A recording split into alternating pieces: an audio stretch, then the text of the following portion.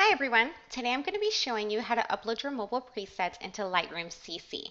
A key factor here is you have to be using Lightroom CC and not Lightroom Classic. You must also be logged into your Adobe account on your phone and computer. After you purchase your presets, you'll get an email containing your files where you will then save them to your computer. At this point, you'll log in to your Lightroom CC, go down into Presets.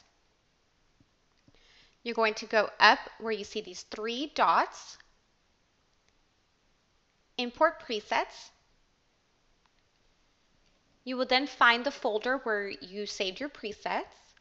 Make sure you are uploading the XMP files. Import those. And you will now see everything is uploaded.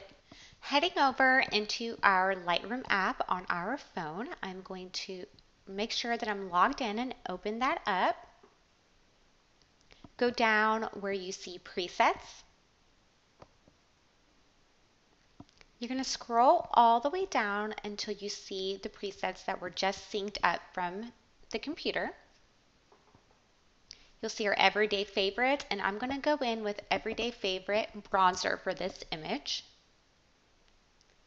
Click the check mark box, and I will show you a quick before and after. And that is it. To check out more of our presets, head on over to greaterthangatsby.com.